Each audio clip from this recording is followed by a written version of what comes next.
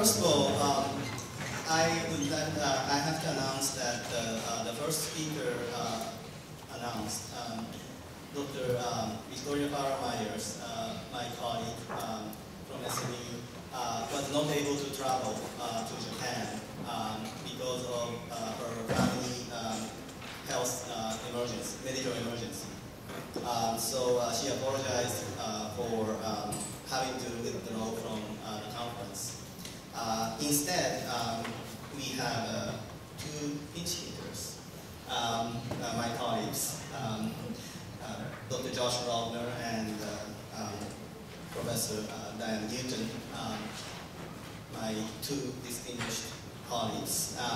And so they will first talk about domestic politics of American security policy, followed by two speakers.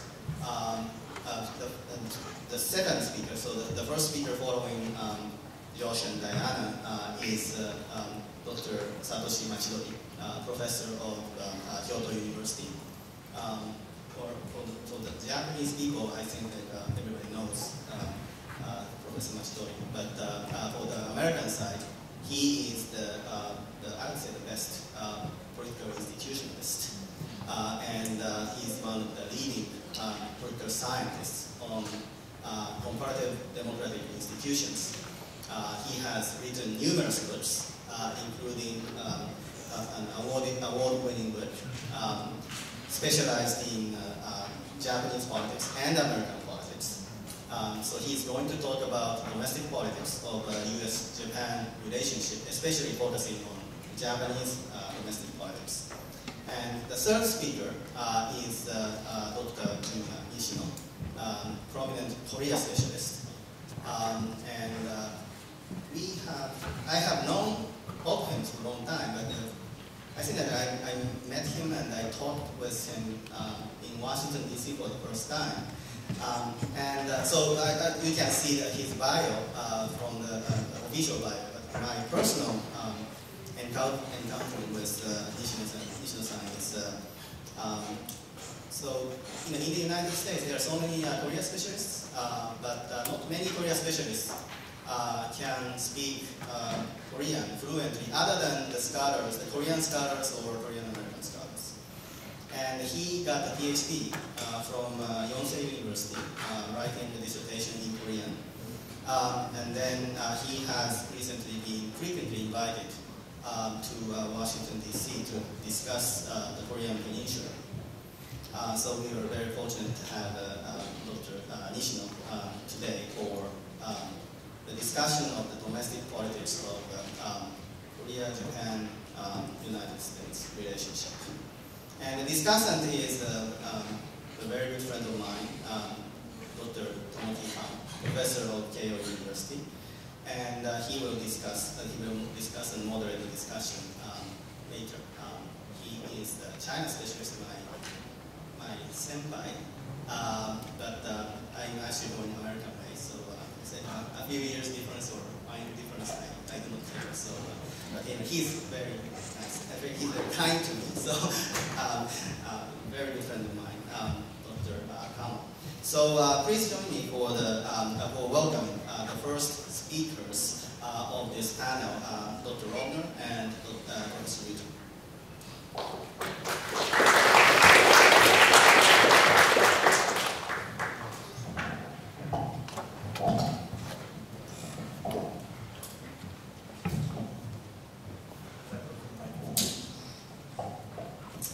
Thank you very much, and thanks everybody once again from Keio University. I will be brief in my comments. Everybody is interested in the election. The Donald Trump versus Hillary Clinton election is sort of dominating all conversations wherever you go. And I want to relay a conversation I had with my father recently. We were just chatting on the phone.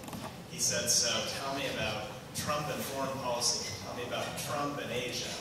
And I said, "Dad, can we talk about anything other than Donald Trump?" And he said, "No." I said, "Why not?" He said, "Because everybody's going to ask you anyway, so you might as well practice on me." So I'll talk briefly about public opinion, national security policy, and the effects on not only the election, but on U.S. and Japan relations, and I'll turn it over to my colleague. There is a long intellectual history, long debates about the relationship between public opinion and policy, big questions, like does the public influence policy or does policy influence public opinion? Which way does it work? And big fundamental questions like, is the public rational? Does the American public understand international relations? Do they make intelligent judgments, or are they mostly focused on local issues? My questions are somewhat more narrow. I want to know, does the public care about national security policy? How relevant is national security to how the public votes, how it thinks about American politics, and what does that mean for U.S.-Japan relations? The bottom line is that most of the time the American public does not care that much about national security compared with other issues. Sometimes it will get very, very interested, but most of the time national security policy is way down on the list of priorities. The economy is usually the #1 issue. Okay? And if you're interested in looking back at the history of this, the Gallup polling organization has asked the same question every week or every month for the last 50 years in the United States. And the question is, what do you think is the most important problem facing the country today? Gallup started asking this question in 1967 and has asked it every single month. So it's really fun to track public opinion over that time frame. And it's always economic issues. And so economic issues go from 40% of the public will say that's the most important, all the way up to the 80s. Right? There are times in which the economy just dominates everything. The foreign policy and national security is almost always much, much lower. For example, in the latest poll, economic issues were rated as the most important issue facing the country by 38% of the people. National security issues were only 14%. And that includes everything from foreign aid to counterterrorism to Russia to China. So it's really not that big a deal. And alliance issues are really irrelevant. Probably about 1% of the American public really cares deeply about the day-to-day business of alliances. It's just not that salient. Now, the irony is that alliance politics and foreign policy are incredibly important in Congress and in Washington. You'll see intense debates about how to treat allies and whether or not to open up new alliances, because that decision affects so much about American foreign policy. If you decide to strengthen an existing alliance, that means sending more assets to the ally. That means thinking differently about how you prepare to fight. That means thinking differently about how you trade, who you trade with. So in the policy community, it's an intensely interesting, important issue with lots of debates.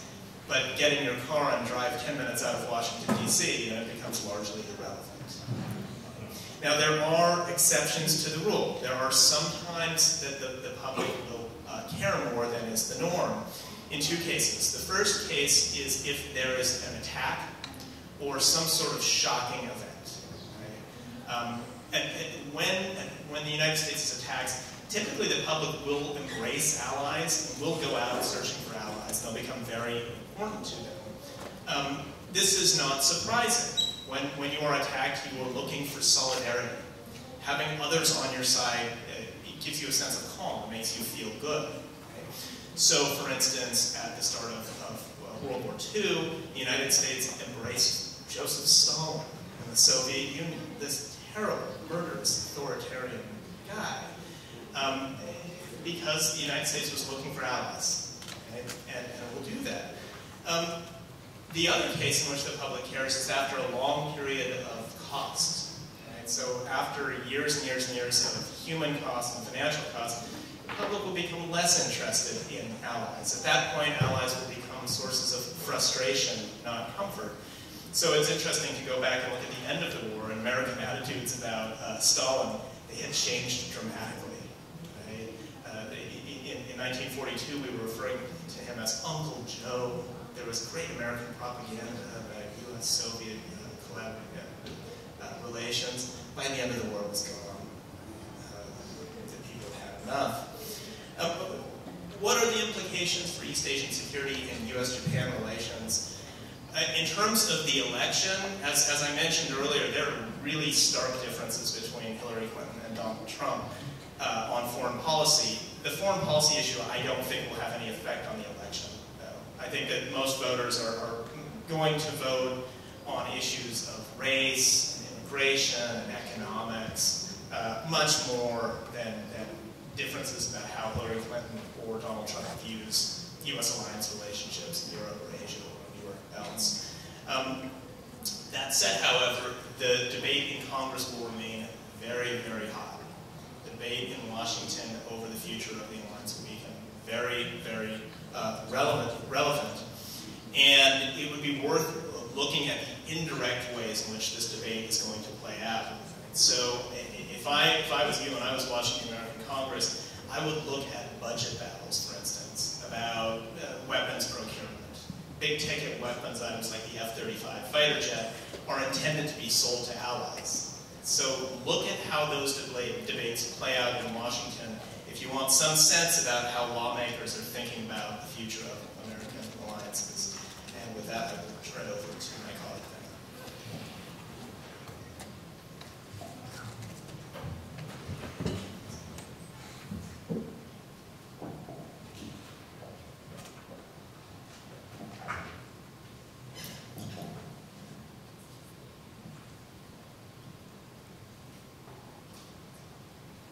Thank you, Josh. Thank you all very much for being willing to let us have two turns at the mic. So if my colleague, Josh Rovner, gave you a little bit of a perspective on how the American public sees foreign policy and security issues, I would like to try and spend a little bit of time sharing with you how our elected officials face these issues, from one end of Pennsylvania Avenue to the other, so to speak. If you've been to Washington, D.C., at one end of Pennsylvania Avenue is our Capitol building, at the other end is the White House. And I want to talk to you a little bit today about the perspective of the Congress, who's making the laws, and the President trying to manage the executive branch and get his agenda done from the other end. So one thing that I think we often forget in American politics, and it's even come up already a little bit in this election cycle, is that the President of the United States is first and foremost a politician. We talk about acting presidential. Donald Trump has said on the campaign trail that he's going to be presidential when he gets to the White House. He's just not going to be presidential now because he won't win if he's too presidential. But I think we forget that this person, who ultimately becomes the president, is an elected official, is a campaigner at heart, and is looking to win a second term, or if in the case of a second-term president, they're looking to position their party in a way so that their presumptive nominee from their political party will win the next election. So you have to realize that even though they're expected to be sort of above the fray in terms of domestic politics, that's really not the way they're thinking as an elected official. And it requires some nimble juggling when it comes to foreign policy and security issues, because oftentimes the attention and time spent on foreign policy objectives don't translate very well into the domestic political arena. Sometimes management of foreign policy issues are construed by the media or an opponent as a waste of time or a waste of money. Sometimes work on overseas objectives are construed as being, giving away American leverage and giving away American primacy on a certain subject. And if a crisis arises internationally, the president will often be chastised by the public or the media for not doing enough or for doing too much, underreaching or overreaching, and under-delivering.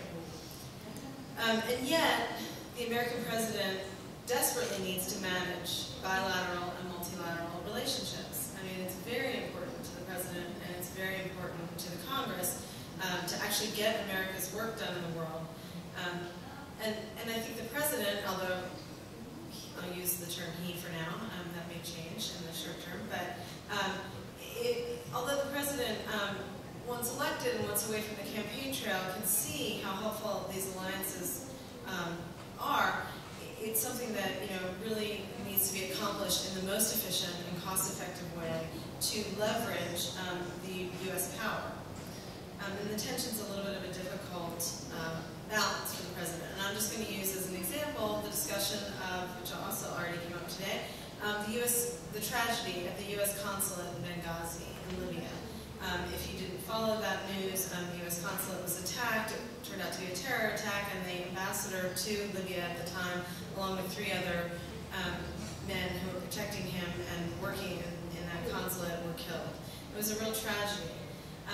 But it's an interesting example because at first, the American public, when President Obama came into office, was a little tired of the wars in the Middle East. As we discussed before, there was a little bit of an exhaustion about engaging in military action in the Middle East. There was the sense that the Arab Spring and the crackdowns that had occurred by the authoritarian regimes were not our problem in the United States. The domestic public felt like enough is enough. Weren't really that enthused about going into Libya. And we still were recovering from the Great Recession, and Congress and the public sort of felt like this is not a good use of our time and our money. The president, however, opts to get involved, and he does so by leveraging an alliance. He uses NATO. He goes in with NATO. It's a NATO operation, and tries to get involved, but in a limited way. No boots on the ground, but we're going to work with NATO. And so, he has that policy objective, and he accomplishes it. After that is accomplished, we set up diplomatic relationships, we open an embassy, a consulate, and then there's this horrible terror attack. Suddenly, with the death of the ambassador and 3 other Americans at the consulate, it turns into this huge foreign policy disaster for the president. It's a huge gaffe, right? The administration is quickly accused of not having done enough in Libya, that they didn't have enough security at the consulate, that they didn't recognize that it was a terror attack right away, that they didn't send the right people. And they were really taken to task for not spending more time and more money on that particular issue. And so I think that just illustrates the tension that the U.S. president has to deal with when trying to make decisions about foreign policy issues within the electorate and within the public eye. If I shift my view down to the other end of Pennsylvania Avenue and I look at the U.S. Congress, obviously the U.S. Congress is made up of elected officials as well. We have a bicameral system, as all of you know. U.S. senators run for election every 6 years, and U.S. representatives, congressmen and congresswomen, run every 2 years. So in short, they are never not campaigning. They are basically constantly running for the next race. And then they work in Washington, D.C. at the Capitol, but they really have to live and operate in their districts, where they're from, not different from Japan. And they end up having to try and go home, talk to their constituents, come back to Washington to pass legislation that benefits those constituents. And when they go home, they're frequently asked to explain, why did you take this vote? Why did you support this policy? Why did you abstain or refrain from taking this vote? And there's a total disconnect sometimes between the work that needs to get done in Washington and then what the voters expect and want and demand from their elected officials back in the district. In addition, there's been quite a lot of gerrymandering in the United States, which is a political term of art in English, but it really means that there's been a lot of redistricting to get similar groups together in different districts. So while that makes it very easy for, or in theory, it was supposed to make it easy for incumbents to get reelected, in fact, what's happened is that a congressman or a congresswoman or a senator who goes to Washington and works with the other side of the aisle and makes compromise, finds that when they go back home to run for re-election, they can't get reelected because they have worked with the enemy. And that has been a really difficult problem for the United States lately. There seems to be this very strong culture of no on Capitol Hill, this sense of, I'm an outsider to Washington, vote for me, I will go there and I won't be changed by them, and I won't work with them, and I will assure you that I will protect your interests at all costs. And then the difficulty is that that's not actually how governing works, right? To actually make laws, to get things done, you have to work with the people that you're there with. And so it ends up in this real stagnation. And I think the reason it also has become a problem in the United States is that incumbents come back from Washington to run for re-election in their district, and they're not arguing with, if it's a Democrat, they're not arguing with the Republican candidate.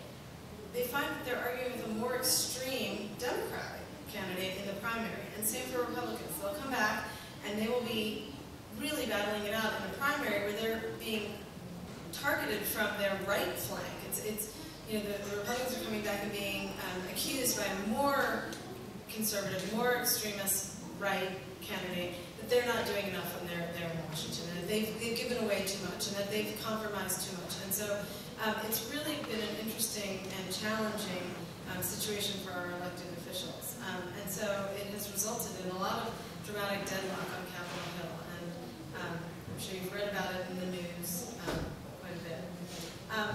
So the international issues, when you faced with a situation like that, the international issues that come up on foreign policy and security are very difficult to navigate for these elected officials. You've got wealth disparity in the United States, making people want to identify resources spent on foreign policy as resources taken away from those in need inside the United States. And this has been a big theme in the U.S. Election this year, both with Hillary Clinton and Bernie Sanders on the Democratic side, and with Donald Trump and all of the many other candidates on the Republican side. And also, for Congress, for these elected officials, there's very little upside for them in ratifying agreements, international treaties, trade agreements, when they know that they're going to have to go home and defend that in their re-election campaign. And so even non-controversial agreements tend to find themselves in the crosshairs. And trade agreements, for example, have become almost impossible to ratify. And someone like Secretary of State Hillary Clinton, who was very adamantly for the TPP, has had in her election campaign to say that she has changed her mind and doesn't support it. So it's really a very tricky, difficult thing. And then with that kind of deadlock in Congress, the president has felt that he needs to do an end run around the legislature, which is very frustrating, right? In our Constitution, specifically, there are 3 branches. They're supposed to work together as checks and balances. And the president has felt that he's had to do an end run around the legislative branch to get anything done. And that leaves you with unratified alliances, which are by nature going to be shorter term, less official, and more difficult to sustain over the long haul. An example I just want to give you, and then I'll end here, about a problem on the Hill with an international treaty or an international convention that's very important to those of us in the room, is the UN Convention on the Law of the Sea, UNCLOS. This is a great example of an international agreement that was spearheaded by United States policymakers, but it has languished in the U.S. Congress. The United States is currently in the unenviable position of demanding that China adhere to the rules of the Convention of the Law on the Sea, yet the United States is not acceded to the treaty. And so we won't even be a signatory to a convention that we're expecting to tell China that they really need to live up to. And all sorts of U.S. officials have gotten involved in this debate. And in fact, the convention was rewritten in the mid-90s to try and address some of the American concerns that was giving up too much sovereignty. All sorts of officials from Republican and Democratic administrations have gone to the Hill to testify to say that they absolutely believe that acceding to the treaty is in U.S. national interest because it establishes clear rights and duties and jurisdictions of maritime states. And thus far, they have completely failed to be able to convince Congress to do that. And as a non-party, therefore, then the United States is in the, as I said, unenviable position of lacking legal standing to challenge the misbehavior of other signatories, such as China. And I think that that's a really good example of where domestic politics has held a very good and very important international security objective hostage. It's a little bit like a game of chicken, and I think there's little or no upside for the American people. And it really makes me feel like I think it was better when we used to be able to say in the United States that U.S. partisan politics stopped at the water's edge. And I think many of us wish that were still the case. Thank you.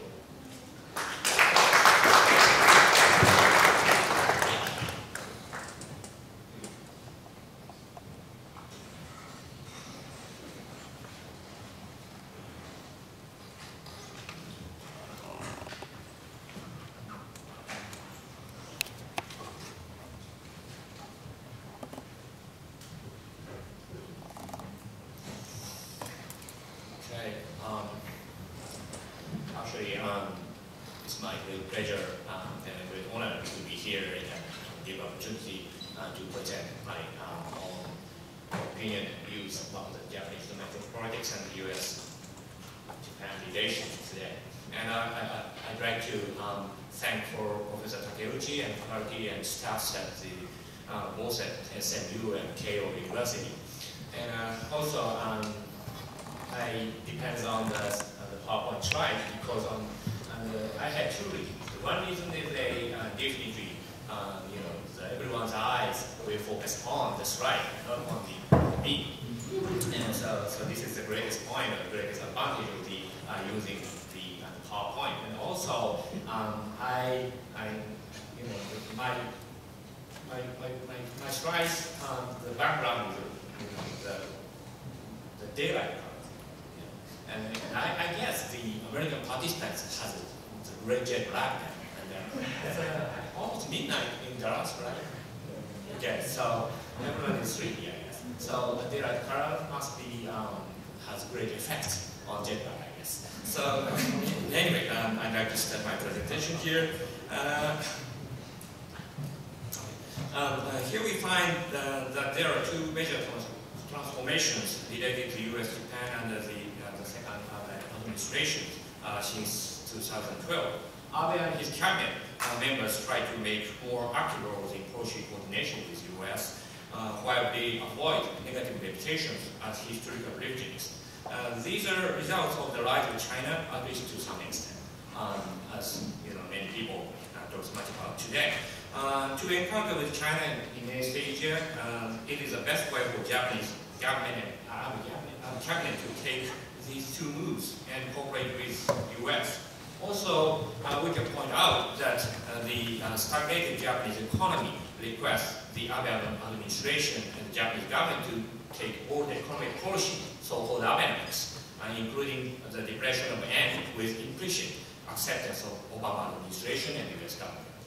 It should be noticed, however, Japan has tackled with the same problem that is the rising of the Chinese power and economic stagnation for approximately 10 years, just after inaugurating Abe's first premiership in 2006. We need to search for more particular for current transformations. For this purpose, I will focus two factors in my presentation. The first factor should be the institutional ones, and another is personal one. The major changes in Japanese foreign policy are due to long-term institutional reforms allow the Prime Minister and his or her cabinet to have more autonomous powers for decision-making and short-term learning of Abe himself from his own unfortunate experience in first premiership. So I go to the first factor, the institutional factor. Japan has experienced a comprehensive political reforms since the early 1990s. These reforms have been conducted in most public sectors, including the electoral system, public administration, and bureaucracy, and the prime ministership, the judicial system, and intergovernmental relationships. Related to this presentation, two sets of reforms are quite significant. The first one is the reform of the electoral system. In the early 1990s, many intellectuals, journalists, and politicians advocating political reform criticized the multi-member district electoral system and sought to introduce a single-member district system, which they believed they're conducted to creating the comprehensive two-party system and very regular alternation of parties in power. Then they finally succeeded. The second set of reforms involved the administrative reforms and centering on strengthening the prime function of the cabinet and the prime minister's office.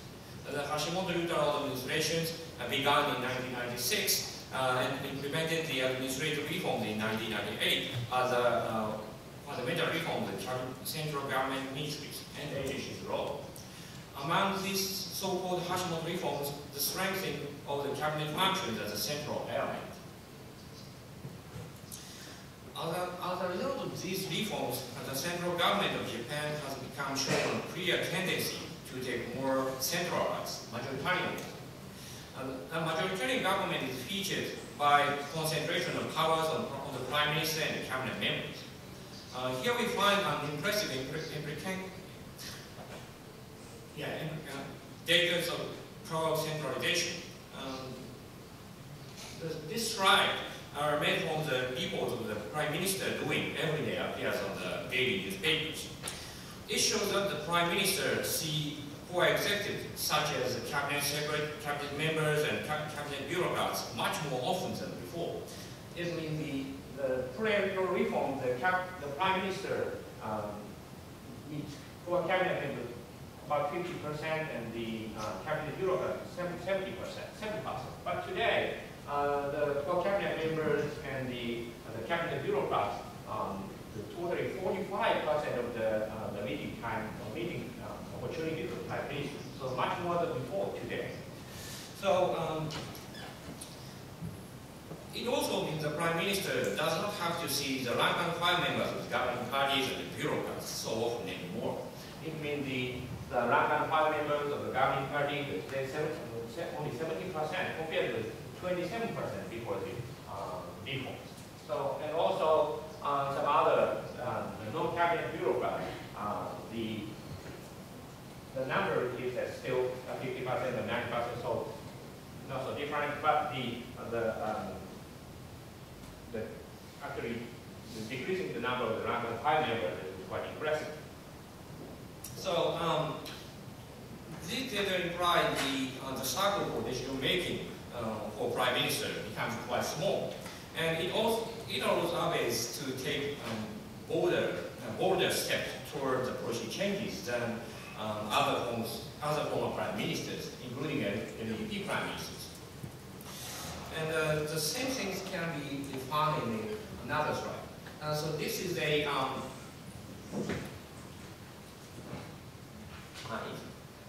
this is the number of the data, the ratio of the executive members and ratio of the non-file members compared with the period, fixed period of time since the late 1970s to today.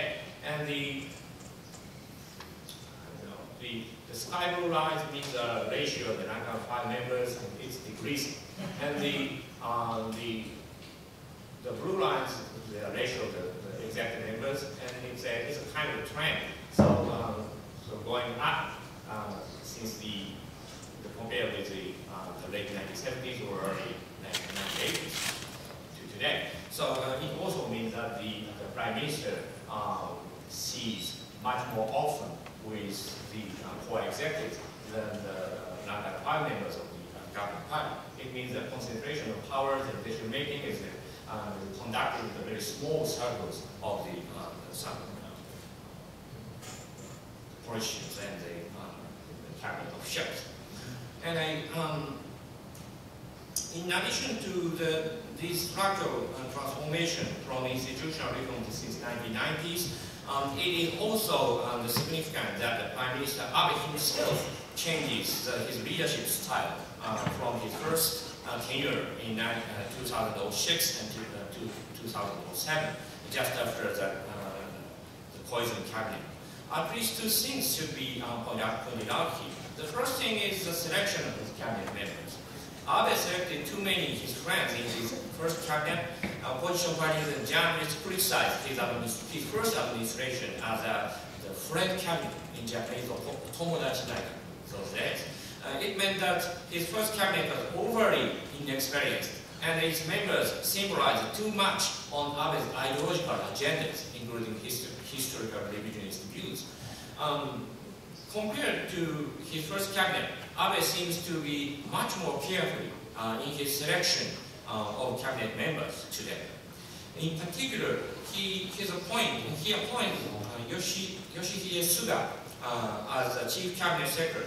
The Chief Cabinet Secretary is the most significant post of the contemporary Japanese politics and Japanese cabinet because the Chief Cabinet Secretary takes care of central policy agenda with bureaucrats as a cabinet secretary and cabinet office. Also, the Chief Cabinet Secretary is required to be a royal agent of the Prime Minister in policy-making process. Suga is not a political rival of Abe and integrates his own political fortune to Abe's success as the Prime Minister. His effort clearly contributes to enhance the power of the Prime Minister and centralize policy-making. The second factor is that Abe focuses more on economic policy on his own historical revisionist issues. He advocates new sets of economic policy, so-called Abenomics, just after his second inauguration as the Prime Minister. He set 3 arrows to fight actively with economic stagnation. Then he named Haruko Kuroda as the governor of the Bank of Japan in 2013.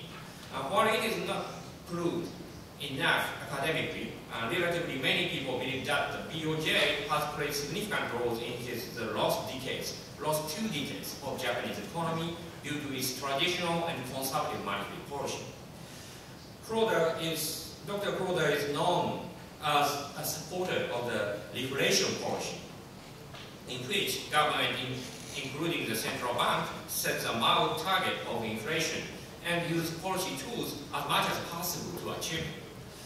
While it is questionable whether economics and deflation policy is really effective, Abe's concentration on economic policy with new sets of policy make voters believe that his administration is different, not only from his first tenure, but also from the DPJ government.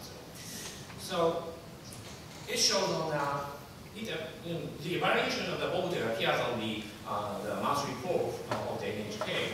And just at the beginning of his cabinet, the approval rate of the Abe cabinet is really high, but it's not exceptional.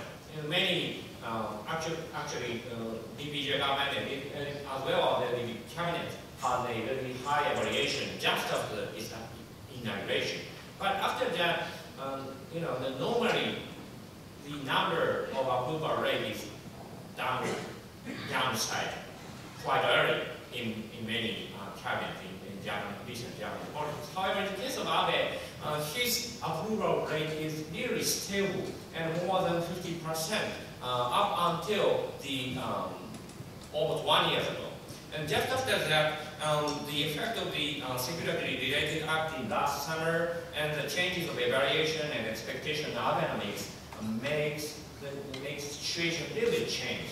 And today, his support rate is just before 50% and sometimes just before 40%. But many journalists and the poll experts believe that below 30% must be the decisive line for the survival of the cabinet. So Abe's cabinet still have enough approval rate to have or to maintain their policy lines enough.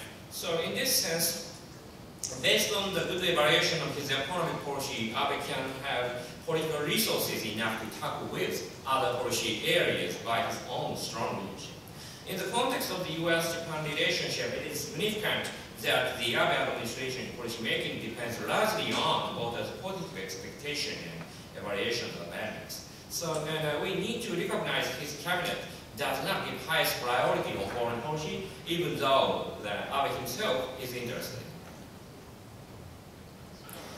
And while reform his electoral system and administrative organization were aimed to centralize decision-making processes in Japan, some other institutional reforms since the 1990s include different purposes. The diffusion of the powers, the decision to reform the lower house electoral system to one centered on the single-member district system was the crucial significance, since the particular electoral system plays a central role in majoritarian democracies. The majoritarian democracies is characterized by the concentration of powers in central government tend to weaken the independence of the institutions such as the central bank, judiciary, and local governments.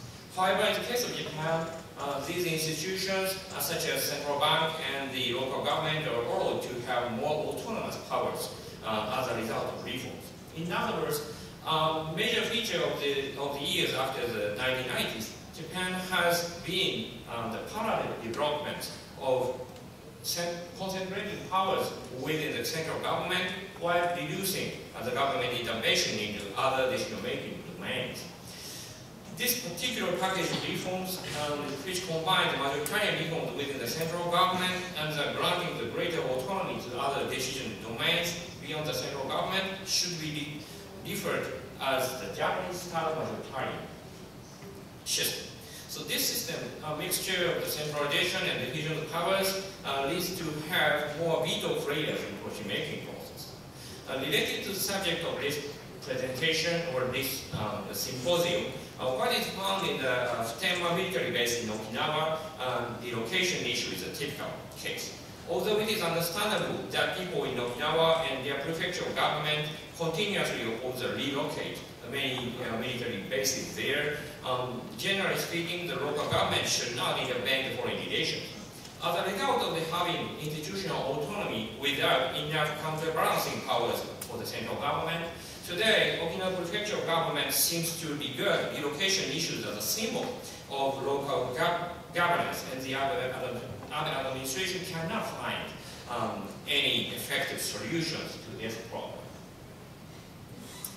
So, in this presentation, I point out a couple of things. The first thing is the U.S.-Japan relations have experienced a steady improvement since the second administration launched in 2012. Second, this improvement is due to active challenges for foreign policy changes by Abe and his cabinet based on institutional transformation since the 1990s, as well as personal ones from his cabinet tenure, his first tenure.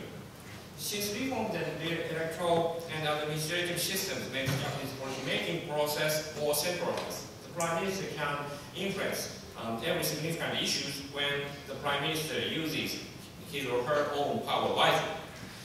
Abe becomes to fulfill this condition in his second cabinet. However, policy-making process of Japan has more veto players today as a result of reform for institutional diffusion of power. It should be understood from this viewpoint that some significant issues affect U.S.-Japan relations like relocation, Futenma military base, and Okinawa. Problems from the multilateral governance are difficult to be solved under the current institutional arrangement. In addition to the last point, U.S. and U.S.-Japan relations might have some obstacles in the near future. As I argued about, Abe and his cabinet predominance in policy-making process has been due to positive expectations and their variations on the new sets of economic policy, so-called Abenomics, from the voters. Although administration's approval rate has continuously high due to Abenomics since 2012, it becomes gradually lower recently. Since high approval rate has been one of the most significant political resources for Abe administrations, its dropping means that Abe administration cannot use enough resources to develop active foreign policy anymore. While Abe does not seem to lose his interest in foreign relations due to his personal creed as a politician, political conditions might make his cabinet focus more on domestic issues. If it comes together with a new U.S. president, I don't want the U.S. name anymore here, U.S.-Japan relations will experience another stagnation in the near future. Thank you.